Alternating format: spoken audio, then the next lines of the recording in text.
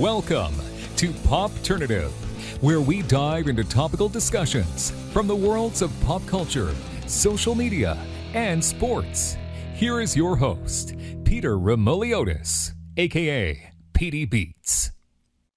Hello and welcome to the Popternative podcast. This is the podcast where we have digital discussions from the worlds of social media, sports, and pop culture. I am joined today by two members of Team Canada's women's national team for ice hockey. I'm quickly going to introduce the panel. We have first, it's our second time on the show. We have forward Natalie Spooners with us. Natalie, welcome to the show.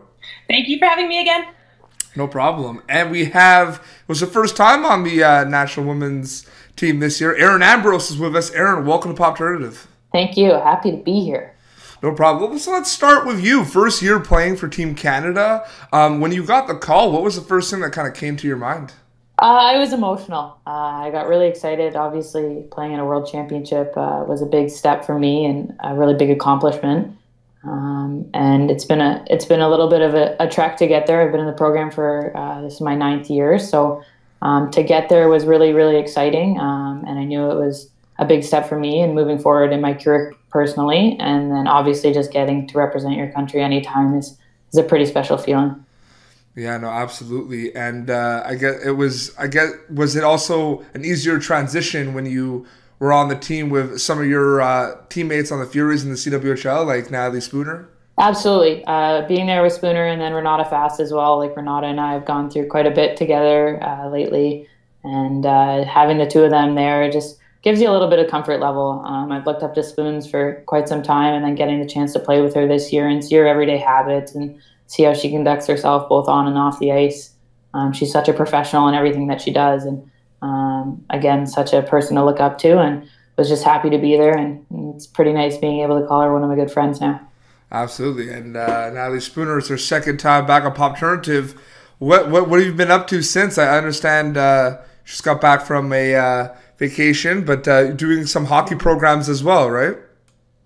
Yeah, so I got pretty busy summer coming up, so I took a nice week vacation, and then actually on Tuesday I am going up to Nunavut with Project North to hand out equipment to underprivileged kids that don't have hockey equipment up there. The Clarkson Cup, which is our CWHL Stanley Cup, and then I have my hockey school later in the summer. We'll have Team Canada boot camp. We got a lot of training coming up with the Olympics coming up. Cool. Clarkson Cup, that's where I met you. Yeah. 2 years ago. Yeah, very cool. Yeah. So I find it interesting too, because Erin, you said you've been with the program for 9 years, but this was your first time playing for Team Canada. And I asked this question to a lot of athletes that come on my show. What are some of the misconceptions or things that people don't really know about your kind of day-to-day routines of being like an athlete representing your country at a big stage? Are there some misconceptions where you think people would think things about how you train or that people don't really know about? Because I'm always looking for kind of like the behind-the-scenes kind of deets that a lot of people wouldn't really know about. Yeah, well, I think it's changed a lot, like since I first got in the program. Like when I first got in, I was 15 years old, and obviously I've matured since then and grown up, not just physically, but also just as a person. I've gone through college. I've graduated high school and college, and this year was just a different one, being out in the real world, really. Like I lived here at my aunt's and then just trained full time. So getting kind of into the routine of training and skating with the national team twice a week, and then our Furies skates, that's where I was really fortunate to be with Spoons, because Spoons kind of helped guide me in a lot of different ways in which I wasn't really sure maybe how to find my way at times. So just kind of conducting yourself and finding the things that work for you in order to make you successful both on and off the ice. Or sometimes you don't know. It's not like everybody has the answers written right in front of them, but sometimes it takes a little bit of trial and error to figure it all out. Yeah, you had a very successful career with Clarkson University as well, right? Yeah, we won a national championship in 2014, which was pretty special. And yeah, it was a great 4 years there, that's for sure. Mm-hmm.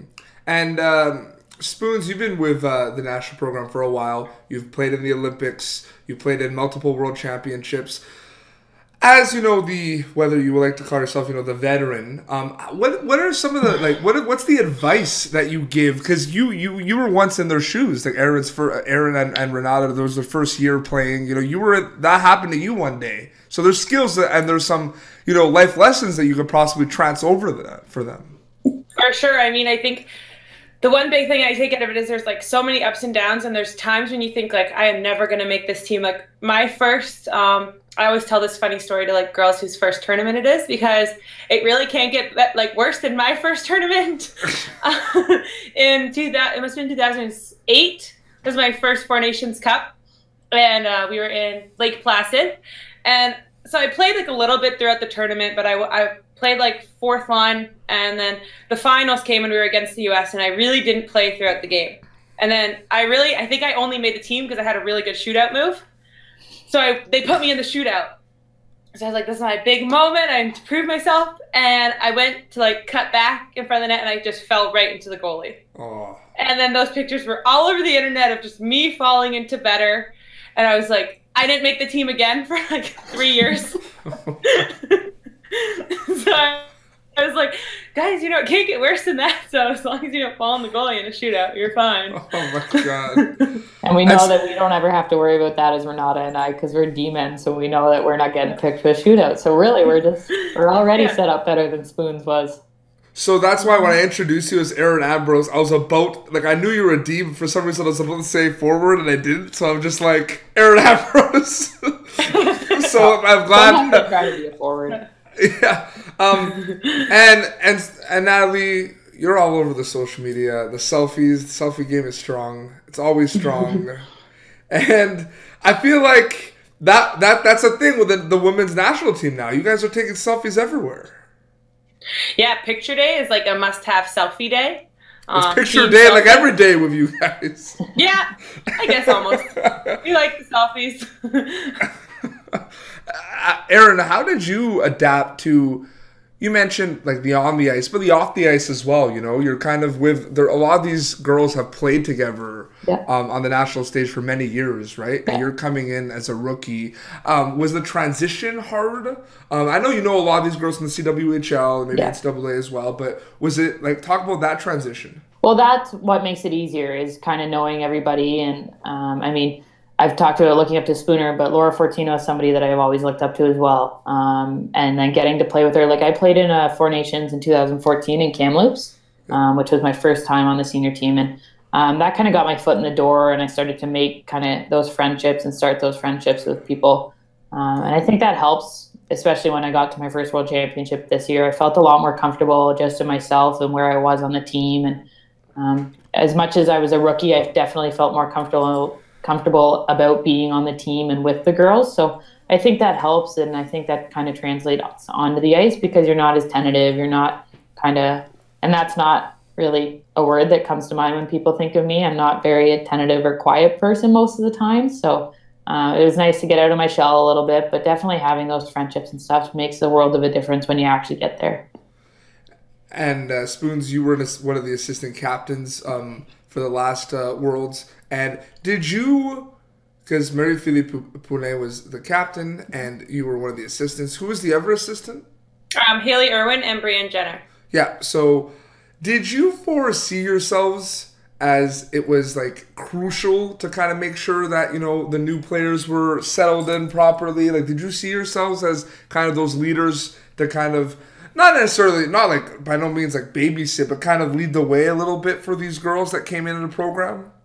I mean, I think for some of us, it just comes natural to, I think I talk to everyone on the team and get along with most of the people. And I mean, I also think it is important to make the new people on the team feel comfortable, because we want them playing their best and not feeling nervous going on the ice or like they don't fit in. I remember my first tournament, I felt like I did not fit in. And eventually I got to play with Wick, and she was like, don't worry what everyone else thinks, just like play your game. And that was like the best advice anyone could have said to me at that time, because I was like, what is people thinking of me out there? Like, they probably think I am terrible. But really, like, I was just playing like everyone else was. And I think that's really important, just to pass down to them and make sure that, they know that they deserve to be here and they're good enough to be here, and that like they can be that person to go out there and make the impact and score that goal for us. No, it's absolutely, yeah. We had Haley Wickenheiser on the show in the past, and just to hear some of her stories and her perspectives on things was crazy. I was a little starstruck. I'm not going to lie to you. Yeah, she's a really cool person. She got lots of good stories. Yeah. And when we had you on last time, you talked a little bit about the you and Megan went on the Amazing Race, and I had Hal Johnson from Body Break on the show like last month, and he was. We didn't talk about Body Break about Amazing Race as much because they just did that Santa Clara Diet Netflix promo. They did something with Netflix, so we talked more about that. But I just had like a quick question. Like, you just went. Do you find now when you go on vacations, are you like an expert after going on trips? I wouldn't say like an expert, but I mean, I already travel enough with like hockey and stuff that I don't mind traveling. I find it not very stressful, but I think like when I do go on vacations now, like I want to find the cool things to do there. You know, like I want to be doing like do an excursion or like do something that I would probably never have thought to do, like if I was just going away. No, absolutely. And yeah, no, I just find that funny because it's like once you go on that show, you've been to all these places and you have to get places. You would think you'd be like an expert for travel. Like, you know where to go. You never like miss a flight. Yeah. Well, I don't miss flights anyways. At least I hope I don't ever. But and yeah, Pop Turd is more like a social media centric show. And Erin, I find it interesting because, like we mentioned, your first year playing at the Worlds, and you're newer to a lot of people that follow. That would only, let's say, so for people that follow the CWHL, a lot of people will know who you are. But for people that just maybe watch, the Worlds on TSN every year, the rookies don't have as much. There's not as much familiarity from the returning players. But I saw, like, on your social media, on your Twitter, you have over like 1,000 followers. And do you? Yeah, no, it's good. That's a good number. There's a weird pause there where you kind of laugh. No. It's. I continue though. Continue. Why? It's because is it because Spooner has like 40,000? No. I'll get to my point once you. Okay. No, but my point is, how has social media impacted your career as an athlete? Well, the reason I was joking or giggling a little bit is because Renata and I always talk about it, and we did I don't know if you saw it, but we did a hers or me. Yeah, I saw that. Yeah, and she said, who's more popular on social media? And without hesitation, she said me, and said, because I like the attention more. But I've always been a big social media kid.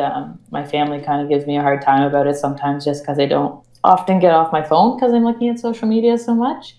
But I think it's a really good way to interact with fans. And I mean, since coming out of college and getting not only to the Furies, but to the national team, I think that you can really connect with fans. And like there was one little girl that came to Plymouth, and I don't know why she managed to take a liking to me of all people, but her parents were sending me things, and they've sent me a bunch of mail since then. So it's just kind of a nice thing to do. I know whenever my mom sees me interacting with a little kid, it makes her tear up. She's also an emotional person, but it makes her happy to see sometimes. And I know if that happened to me when I was 5 years old, that I would have been over the moon ecstatic. So it's nice to give back every so often. And then, yeah, I got to try to compete with Natalie Spooner on social media. So I got to somehow try to up my game every time. And that's why I try to put her in posts whenever I can, so I can steal her followers. I don't even think she follows me back.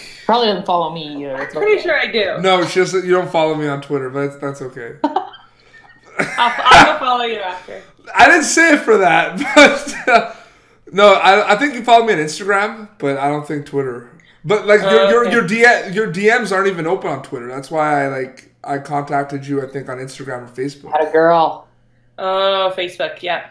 That's another thing. What do you guys think about that? What do you think about this? Because I had a conversation with a few players from the CCHL, which is it's like Junior A, and a lot of them are going NCAA, about the access. And a lot of them are just afraid of the access. They're just afraid. Sometimes they don't even realize that they have their DMs open. So like people are just like messaging them and have access. The access is like it's a double-edged sword. Spoons, like, what do you think about that? Yeah, I mean, I think there's always going to be, I guess, weird people on the internet that you don't really know. But there's also going to be those little girls that just want to reach out and ask you a question, or tell you, they watched your game and they thought you played great, or something like that. So I think you can kind of filter through them and find the ones that are the good ones, and then the other ones just kind of push them aside and try not to acknowledge them, because they could be mean, or they could be just something you don't really want to read. Well, no, there's many people that, and I had like Rob Mixer. He's not with them anymore, but he was with the Columbus Blue Jackets social media, because I have a social media background, so I always have social media people come on the show, Erin. So last time Spoons was on, she was on with me and Rachel Schwartz, who does the social media for the Islanders in the NHL. So when Rob Mixer was telling me when he was on with Columbus that William Karlsson didn't even realize his Twitter DMs were open, and he would get notifications all the time, and he didn't even realize they were open, right? So and I honestly think it's split. Like Erin, you said you were really big on social media. I've talked to enough athletes on this show and at events to make a consensus that it's split down the middle in terms of whether athletes want to use social media or not. Absolutely. It's split down the middle. Yeah, and I think it just kind of depends on the person. I think it's a good way for, especially it might be tougher for females at times to maybe get the recognition sometimes. And I'm not saying it's a way to brag about yourself, but it's also a way to get yourself out there. And sometimes that can be more difficult, but there are so many benefits to when you do get out there. And I started kind of helping out with, I don't know if you're familiar with the product Clap Bomb. It's a hand deodorizer. So I reached out to them, and I'm good friends now with the guys that run it, man. And I reached out to them just to kind of get involved with their product. And some people ask why I reach out to places, and I'm just like, why not, right? It's an opportunity, and it's something to just get my name out there. And it's a lot of fun for me. I want to do something in business and in sport when I'm done. So why not start now? And the worst that can happen is somebody can say no, and okay, move on. And that's it. It's not like it's going to keep me awake at night. It's not like it's going to wreck or hurt my career in any means. And I think that's something that is just how I am. And I totally respect people that aren't the same way as I am. And as similar as Spooner and I are kind of in being outspoken on social media, I bet you we're completely different with other things too. So, it varies by person for sure. And I find that interesting too, because what you said about people not saying, worst comes to worst, they say no. I kind of use that same approach too when I'm booking podcast guests. Yeah. Because worst comes to worst, they say no. But the thing is, I can't be afraid to ask, because most of the time they have said yes. I remember when Spooner said she would do it, I was a little I was excited and pumped, but I was a bit surprised because he had a lot going on at the time. So I was like, wow, she's making time for this. That's awesome. That's how good Spooner is. And yeah, but Spooner, you also, from the business side of things, you have a lot of endorsements. You do a lot of programs with a lot, you're going to Nunavut, and you do a lot of programs. You're promoting it all. You're really one of those athletes. I'm not just saying this because you're on my show. I really mean it. You, Charles Hamelin, and there's a bunch of Olympic athletes that are very good at marketing what's going on in their life and what ventures they're in on social media.